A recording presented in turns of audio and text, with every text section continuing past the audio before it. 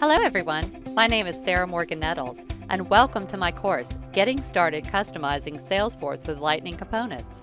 I am a certified Salesforce Advanced Developer and Platform 1 and 2 developer. I am also a senior developer at Synaptic AP, where I work with a team of experts to deliver Salesforce-based solutions in a variety of industries. This course is all about how developers like you can take the same tools and technologies used to completely redesign Salesforce's flagship CRM software and use them to customize and enhance your own Salesforce orgs.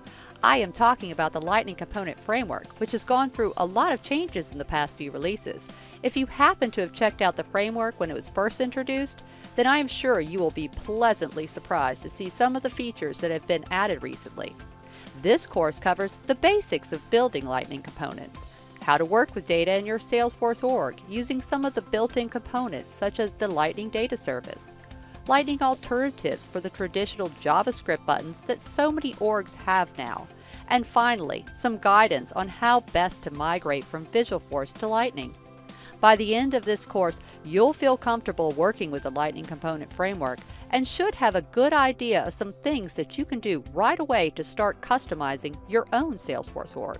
Before beginning the course, you should be comfortable working with Salesforce, but if you're not, then you'll find some excellent resources here on Pluralsight in the Apex Academy. I hope you'll join me on this journey to learn all about the Lightning Component Framework with the Getting Started Customizing Salesforce with Lightning Components course at Pluralsight.